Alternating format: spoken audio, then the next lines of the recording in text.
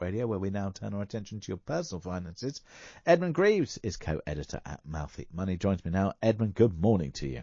Morning, James. So there's a lot of discussion in the papers about different places and the green list and the amber list and whether other places should be there. Anyway, we've got the green list. There aren't many countries on it, and I'm assuming that if you want to book a flight to any of these particular places, boom, they've gone right up.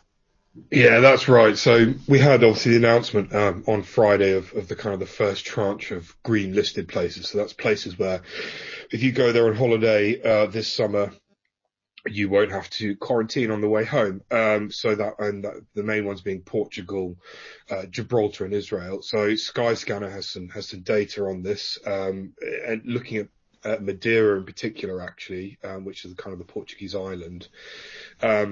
Bookings jumped by over 600% on Friday. So I think that the odds of getting a flight out there are probably going to be pretty low now. Similar sort of picture for Gibraltar, which was up over 300%, and Israel bookings were up over just under 300%. So yeah, those kind of, obviously there's a lot of pent up demand there for people who want to get abroad and that kind of thing. There's no kind of indication at the moment from the government who's going to be on there next. Obviously, you can go to far-flung destinations like the Falklands, but that perhaps not a realistic choice for most people. I don't think there's a direct flight there. I think that's part of the problem. Yeah, exactly. There are other potential options. So Iceland is expected to emerge, and then even Spain and France, Italy and the US. The kind of watchers are hoping that by June they'll be on there too. So it's one to keep an eye out for. Obviously, don't book anything before any announcements are made, because you never know. You do never know. I mean, I'm waiting to see. So I've got a long booked holiday which has been sat there waiting. Having said that, I've spoken to the hotel and they said, look, if the conditions don't change, then you can move it. And I think quite a lot of hotels and resorts are being really quite flexible. But as you say, don't necessarily start going out and booking, because you could very well be caught out. Meanwhile, I'm sorry to sound bored here, but we seem to have one of these blooming stores every day. The Royal Mint have launched a new 50p coin, and it could be worth some more money. I mean, really? Really? Yeah. Well, yeah. I mean, I think I'm going to give you a sceptical take on it this morning. So the Royal Mint has launched a new 50p coin. Obviously, there's a few of these stories floating around at the moment.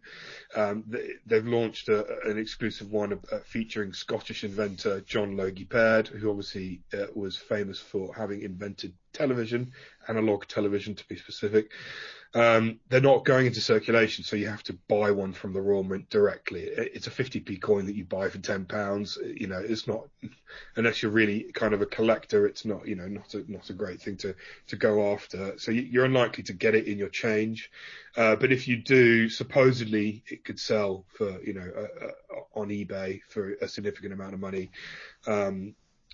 Because, other coins in the past that are very rare have done so, but that is no indication that you will, get, 500 quid for your 50p coin.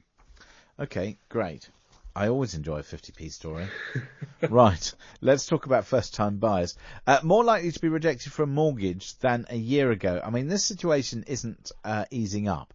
And what I find so extraordinary is we've got supply on the increase. We've got housing builders who say they've got permission for a million houses. They're not building them. We've still got the market rising. If you have a look at the stats for the UK, prices rose by 8% in the last year.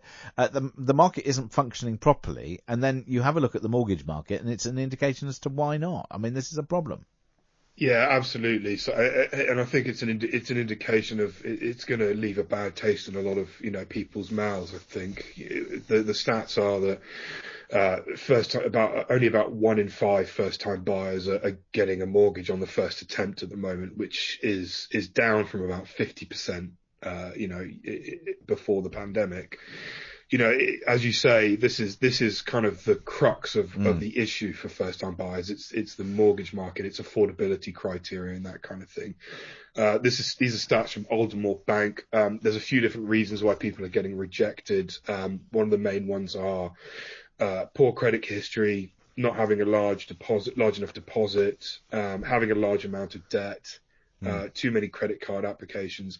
I mean, I think the message here for anyone who's a first-time buyer who's looking to get on the ladder is, you really got to tidy up. your credit as much as possible. Right. You know, make it look as good as you can, and even check your credit score and make sure there's no errors on there at all. Okay, Edmund, thank you very much indeed for joining us this morning. That's Edmund Greaves, co-editor at Mouthy Money.